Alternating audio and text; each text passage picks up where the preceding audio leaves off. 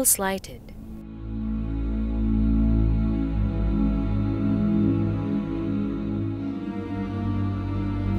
Sky lanterns released. The Lord is kind and merciful.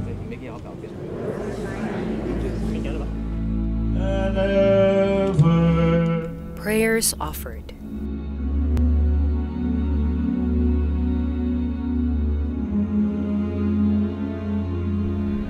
A year after the strongest typhoon ever recorded in history slammed the Philippines, the people remembered their dead and celebrated the living. On November 8, 2013, the typhoon, locally known as Yolanda, wreaked havoc in eastern, central, and western Visayas. Hardest hit were the provinces of Eastern Samar, Capiz, Iloilo, and Leyte, affecting more than 14 million people. Over 6,000 people died, and 4 million were left homeless. Haiyan's giant storm surges and powerful winds demolished virtually everything along its path, including hospitals, clinics, and health centers. UNFPA, or the United Nations Population Fund, took the lead in safeguarding the reproductive health and protection needs of women and girls affected by Haiyan. The minute after the destruction has happened, there are already women giving birth, but they have no place to give birth. So they might have to give birth in the side of the road or anywhere else. One of these women was Emily Sagalis. 3 days after Haiyan, she gave birth in the ruins of the Tacloban airport, amid the debris left by the typhoon. Of the population affected by Haiyan, 3.5 million were women of childbearing age. Around 270,000 were pregnant, and 180,000 women had just given birth in the 6 months prior to the typhoon. To ensure access to facilities for safe and clean deliveries, UNFPA set up emergency maternity units. The EMUs were modular hospitals built from containers and can accommodate normal and cesarean section deliveries. Malinis, kumpleto sila sa mga facilities. Para talagang private room, nandun na lahat. Kahit anong surgery, nandun na lahat. Hindi ko alam na mayroon pala na natutulong sa amin. Vivian Aplaca was the first mother who delivered by C-section at the EMU in Palo, Leyte.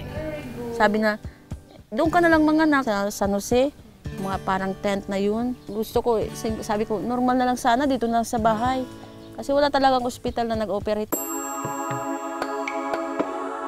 The second EMU was installed in Balangiga, Eastern Samar, where the town's main hospital, the Albino M. Duran Memorial Hospital, was totally destroyed.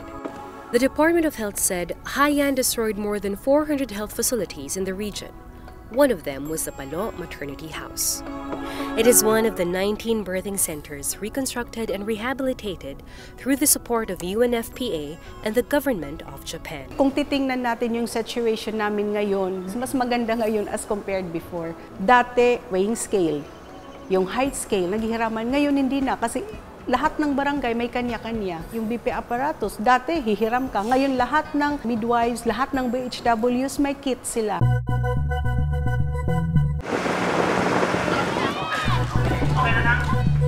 During the acute phase of the crisis, UNFPA equipped local health facilities with reproductive health kits, ranging from medical equipment and supplies to medicines.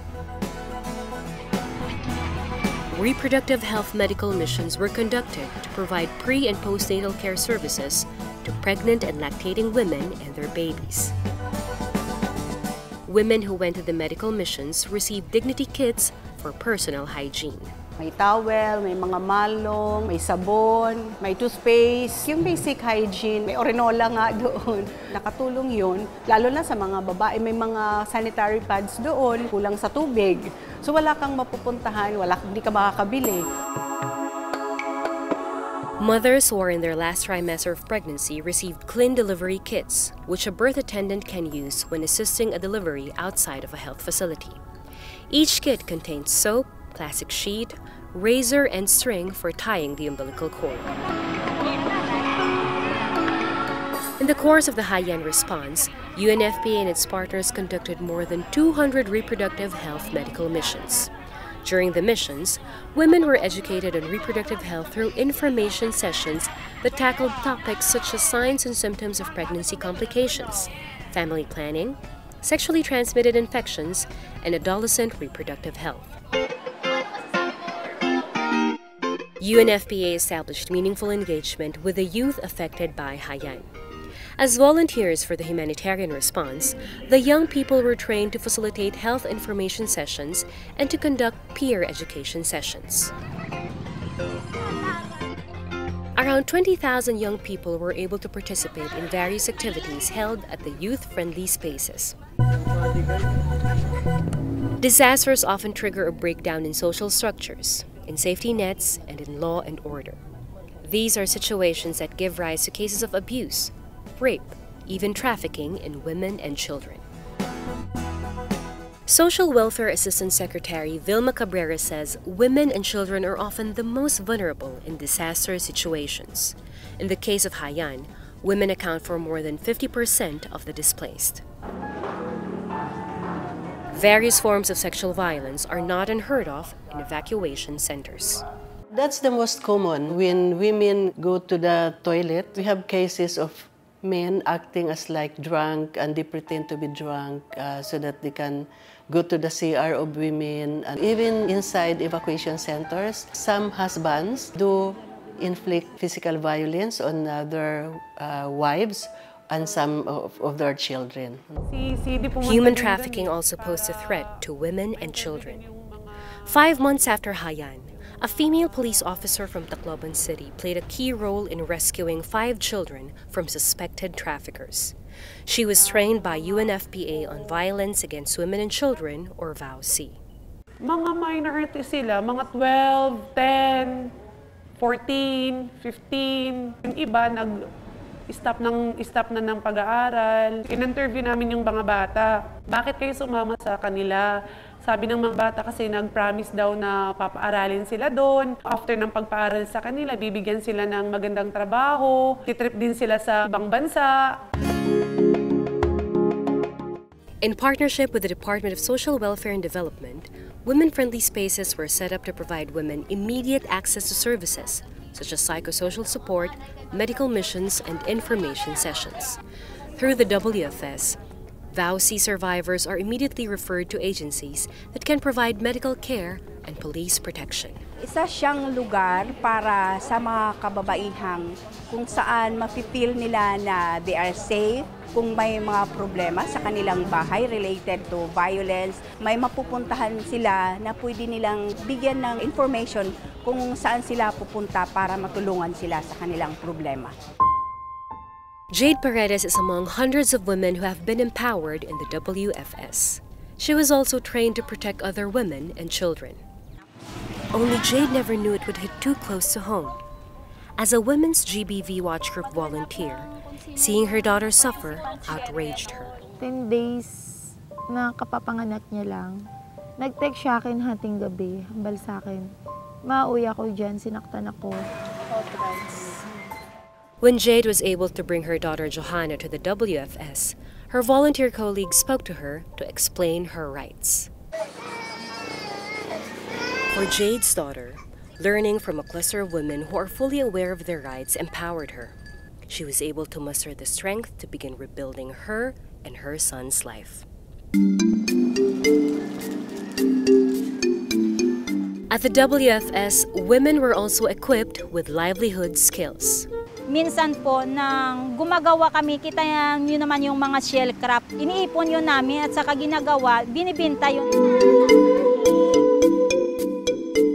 To ensure that services to protect women and children continue after Haiyan, UNFPA supported the rehabilitation of damaged women's crisis centers. Itong shelter in connection with the people at the barangay or at the evacuation center, nagawang temporary home sa kanila, lalo na yung mga babae na may problema dun sa evacuation center. The healing and rebuilding in areas ravaged by Haiyan continue to this day. Much still needs to be done, but hope is in the air. The principle that we all espouse in the rehabilitation effort was build back better. Nandun na kami sa stage na build back better na most of the facilities are really better than it was before.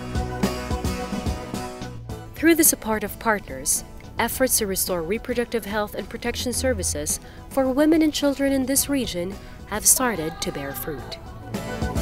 Beck says the close coordination between international agencies and local partners was necessary to capacitate those on the ground and ensure sustainability of the efforts. We are not only responding to the immediate disaster and doing life-saving interventions, we are also trying to see how can we leave the localities better off once the response is over hopefully than it was before. Haiyan has become an opportunity for the triumph of the human spirit. Sobrang malaking utang na loob ko dyan sa nagpaanak sa akin. Sa laki naman si Saryan, kasi ibinta ko pa yung lahat ng baboy ko, hindi ako makakaano. Pasalamat kami mag-asawa. Malaking tulong nun sa akin. Yan ang women. Kung dati ang lungkot ng mga mukha, after being able to learn such things in the modules that we have learned, parang nagkakaroon ng ngiti sa labi at nagkakaroon sila ng pag-asa. Yes, we are going to do this because nobody will do this for me but me.